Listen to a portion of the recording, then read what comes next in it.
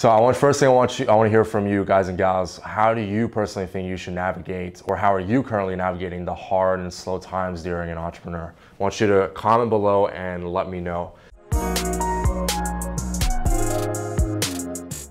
How do I navigate the hard, slow periods as an entrepreneur? So the first answer is, well, I'm gonna share with you just my own personal experience. So there are times in your business life and your career when you're able to just go into, when you're building the business, that things are gonna slow down because of not because of the economy, but because of things that just multiple different variables that happen, right? When you want to generate more sales, when you wanna be able to implement and execute marketing for clients, when operationally there's so many things that are going on. And so to be able to go through the hard times and the slopes is really just, you gotta have a lot of grit, you gotta have a lot of discipline to be able to keep things going. Because as you guys know, for those of you who are already doing business is not easy.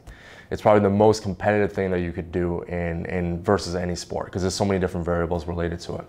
So to be able to actually deal with the hard times and the slopes is you gotta be able to really, you think this is you guys are gonna think this is oh my God, of course you gotta be able to do this, but just be disciplined. You gotta be able to bear through the hard times.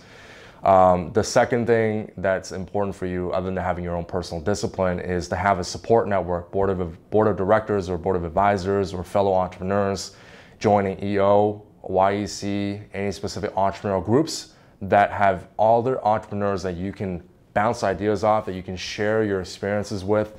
Because that's the most important thing that you want to have, that support group to help you whenever, because business isn't always like you're just going up, right? Business is like this.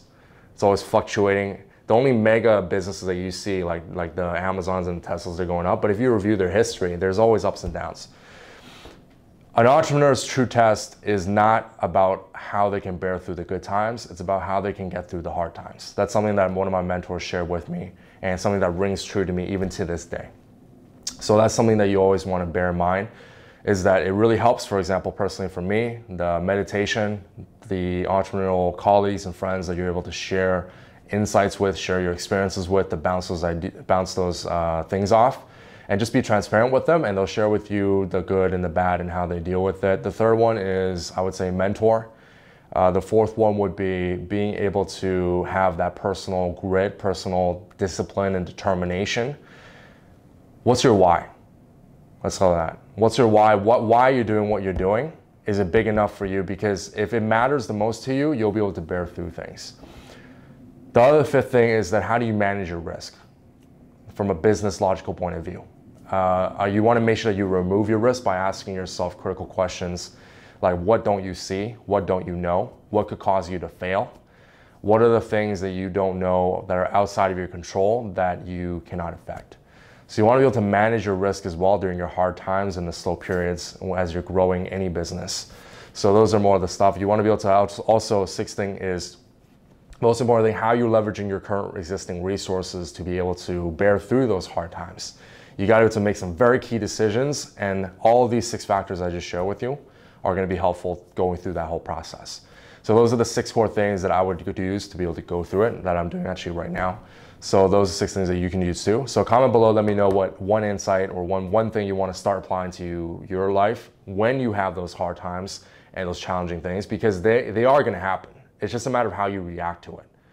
How are you going to respond to crisis? How are you going to respond to things that don't work on your business, when a client doesn't get back to you, when you don't close certain deals, when you have customers that are complaining, when you have your team members doing certain things, like all this stuff. Like business is just, one more core insight is interesting, is when you are, let's say, doing $100,000, the problems that you have at $100,000, when you're at $10 million or $100 million, it's the same problem.